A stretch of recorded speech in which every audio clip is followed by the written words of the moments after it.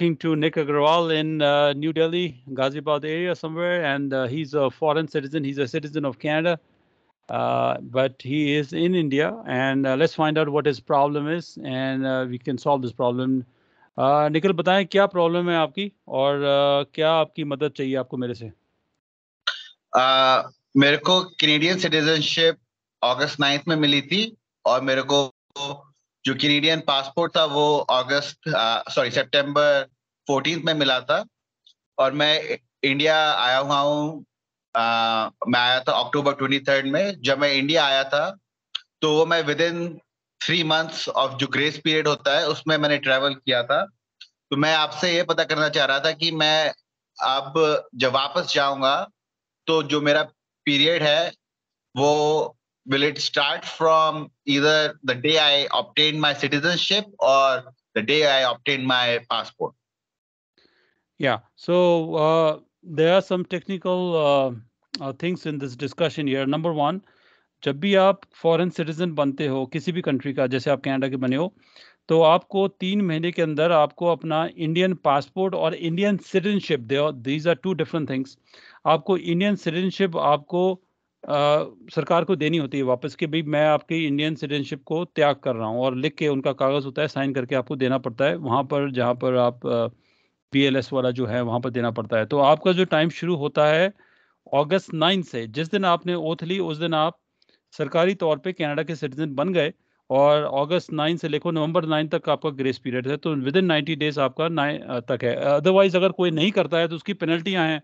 पेनल्टियां अगर आपको देखनी है तो गवर्नमेंट ऑफ इंडिया की वेबसाइट पे पेनल्टियां बनी है। We don't want to waste time looking the penalty, 10,000 से शुरू होती हैं, तो वो आप देख सकते हो। लेकिन आपने जो इतनी जल्दबाजी में आपने इंडियन पासपोर्ट का यूज़ किया है, विच I think is gross violation on your part, और उसकी कोई वजह होगी। आपने शायद कहा था कि जल्दबाजी में आपके पास टाइम नहीं था वीज़ा लेने का।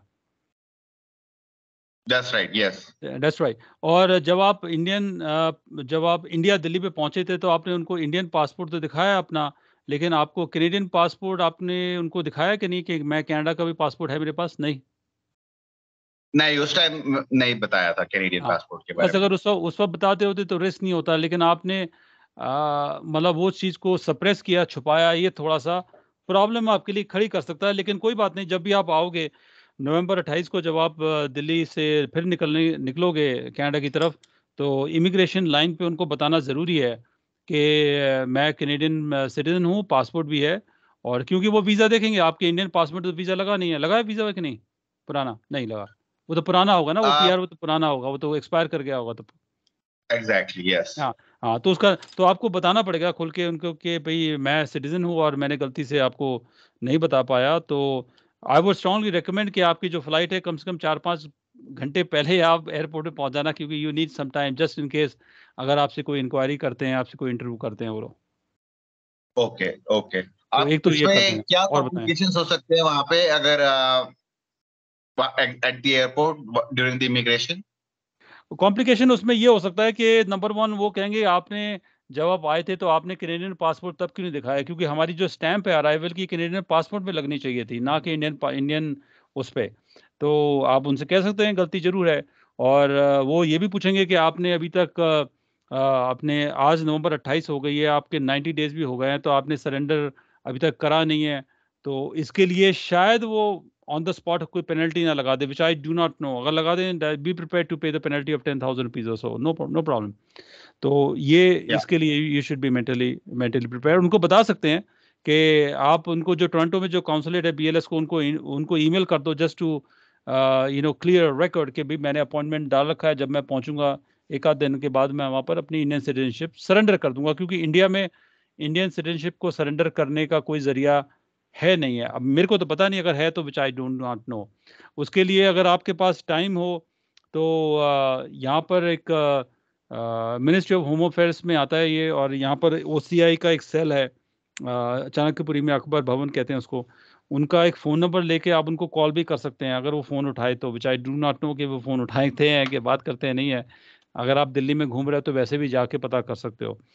लेकिन इंडियन ओके, पासपोर्ट को सरेंडर करना अगर हो जाता है देन इज वंडरफुल, नहीं होता है तो फिर it will be done in Canada only. Okay. And do you think I should start my surrender process from now on only? ये प्रोसेस तो सरेंडर का तो फिर वहीं पर काउंसलेट में जाके टोरंटो में होगा ना।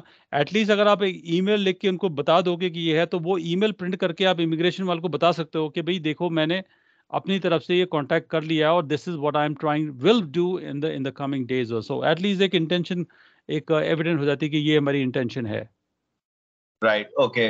बिकॉज आई थिंक जब मैं चेक कर रहा था, जो सरेंडर का जो प्रोसेस है वो it's an online form that you can I can fill out. So I was thinking कि may B I can start filling out that online form now, and then once I am exiting I can present both of my passports. या अगर online form है, मेरे ज़माने में तो नहीं होता था ऑनलाइन फॉर्म, क्योंकि मैं 10-15 साल पहले की बात बता रहा हूँ। उस ज़माने में अगर ऑनलाइन अगर फॉर्म है तो हो सकता है कि ऑनलाइन सबमिशन भी होता हो। You have to do some own research on the website. Okay. अगर अगर ऑनलाइन फॉर्म है तो कई बार होता है फॉर्म ऐसे उन्होंने चिपका दिया है, उसको भर के प्रिंट करके अलग से कहीं और देना पड़ता है फिजिकली, तो that is a different matter. हो सकता है राइट, कि राइट, जैसे पासपोर्ट इंडियन पासपोर्ट जैसे ऑनलाइन करते हैं और अपॉइंटमेंट लेते हैं, वैसे अगर ऑनलाइन सबमिशन हो जाएगा फिर तो आपके सारी प्रॉब्लम सॉल्व हो जाएगी। ओके। सही है, ठीक है। एंड बताएं। ओके, सो बेसिकली यहाँ से इंडिया में कुछ भी नहीं कर सकते। मेनली अब जो करना होगा, it will be during the exit immigration. या मोर लेस ऑफ कोर्स, क्योंकि उनको तो समझाना ज़रूरी है ना कि हम कौन हैं, कहाँ जा रहे हैं, और पासपोर्ट दिखाना ज़रूरी है वगैरह। तो वो तो वही वही सब होगा। मैं आपको, हो सकता है I can show you on the screen what are you talking about is. ये आपको दिख रहा है स्क्रीन पे मेरे कुछ? या I can see it. Yeah. So this is a Passport Seva Ministry of External Affairs website on the passportindia.gov.in.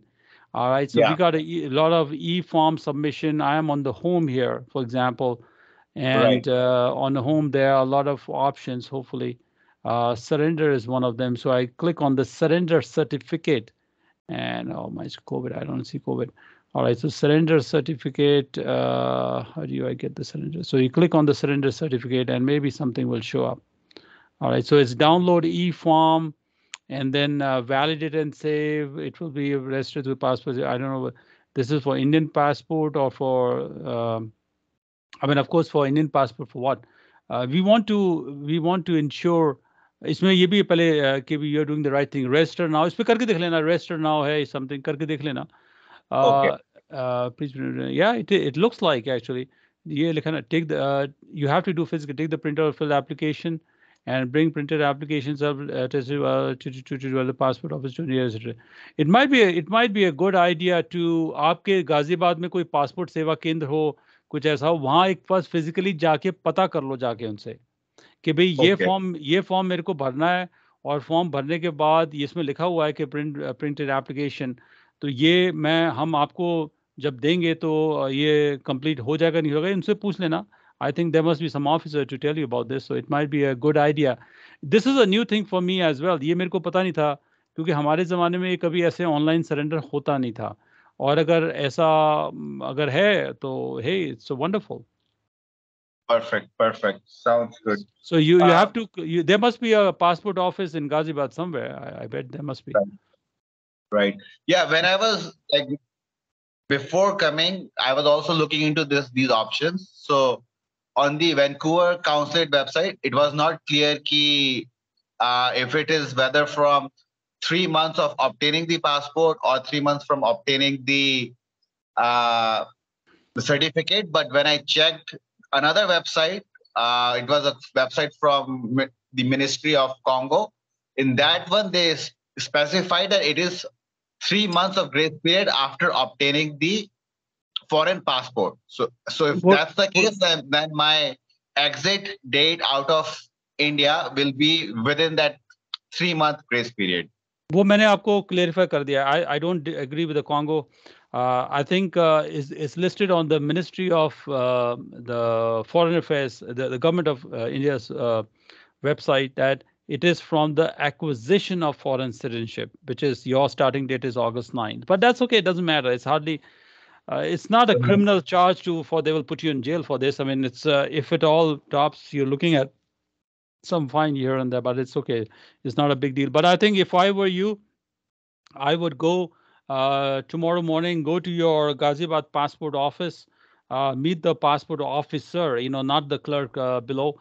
Meet the gazetted officer in that office and tell them that I am about to surrender my Indian passport and Indian citizenship by filling that form. The form जो मैंने आपको अभी दिखाया है. So Okay. once I fill this form, I'm supposed to bring this form, attested copies of that the printed form, to the passport office like yours. तो मैं ये भर के अगर आपके पास लेकर आ जाऊं तो इससे मेरा प्रोसेस फाइनल हो जाता है कि नहीं है, ये आप उसे आमने सामने पूछ लेना, तो उसी वक्त क्लियर हो जाएगा. और वो अगर वो कहता है कि सब हो जाएगा, फिर तो मैटर डन. फिर तो आपको टोरंटो के और इधर उधर के धक्के, यहाँ भी धक्के खाने पड़ेंगे, क्योंकि यहाँ it's not that easy to surrender it all. You may have to go back and fourth many times. तो अगर वहीं हो जाता है तो it's a wonderful one step short for you. Okay. Perfect. Perfect. जहाँ तक ओसीआई का सवाल है, ओसीआई का इतनी जल्दी ओसीआई अगर वो दे देते हैं आपको, अभी आपके पास 3 हफ्ते हैं, तो वो भी एक बहुत बड़ी अचंभे वाली बात हो जाएगी, क्योंकि ओसीआई जो लोग यहाँ अप्लाई करते हैं कनाडा में, तो यहाँ तो 3-3, 4-4 महीने लग लग जाते हैं. Right. Right. Right. Okay. Perfect. हाँ, ओसीआई के लिए आप वहाँ पर, मैंने आपको बताया ना कि ओसीआई सेल है एक मिनिस्ट्री ऑफ होम अफेयर्स में. तो उनको, अगर आपके पास टाइम हो तो चले ही जाना ऑफिस उनका, चाणक्यपुरी में ऑफिस है उनका. मैं जा चुका हूँ उनके ऑफिस, एक बार देख चुका हूँ. तो वहाँ Okay. पर अगर वो सही आपको बंदा मिल जाए, सही अगर ऑफिसर मिल जाए, तो आप आमने सामने भी बात कर सकते हो. उनको तो फॉर्म भर के देना ही है. Sometimes they most of the application of OCI come from the embassies and high commissions from overseas, but it is not impossible to apply within Canada, within India itself, क्योंकि बहुत सारे foreigners जो India में रहते हैं, if they qualify, let's say कि किसी foreigner की शादी होती है, कुछ है, तो they are legally eligible to apply for OCI within India itself. पर उसमें एक टाइम कितना लगेगा, which I cannot predict, क्योंकि आपके पास सिर्फ 3 हफ्ते हैं. Right. Right. Okay. Perfect. और कोई चक्कर सवाल कोई? No, that's pretty much it. You have summarized it pretty well about my next steps. So ji I will take those steps and proceed like that. जी जी, ठीक है जी. Thank you very much for your confidence and asking these questions, and I wish you well to you and your rest of the family. Thank you so much for your time as well. Bye bye. Bye.